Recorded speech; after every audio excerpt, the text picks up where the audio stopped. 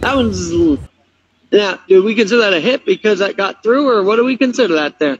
That's an out. So it's a ground out. Runner on... Okay, represent our city. Here's the pitch. That one's grounded to short, 2 away. She's got a nasty curve. We'll see if we see that today. That one swung on and missed. 3 away. Runner at stranded on second. Here's the pitch. Hit it right on it out. 2 away. Woo-hoo-hoo-hoo. 1 away. Yeah, you got it. Strike 3. Get Mikey. Here's the pitch. Oh, swung right through that. Oh, got him. Got him. Here's the pitch. Strike 3. Got him.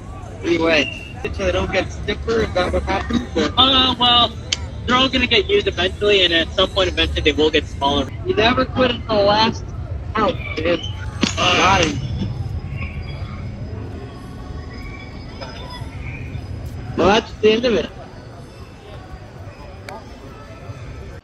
Wow, what a performance today. Oh, I know you were having a little trouble earlier in the day, but how did you get the rhythm going?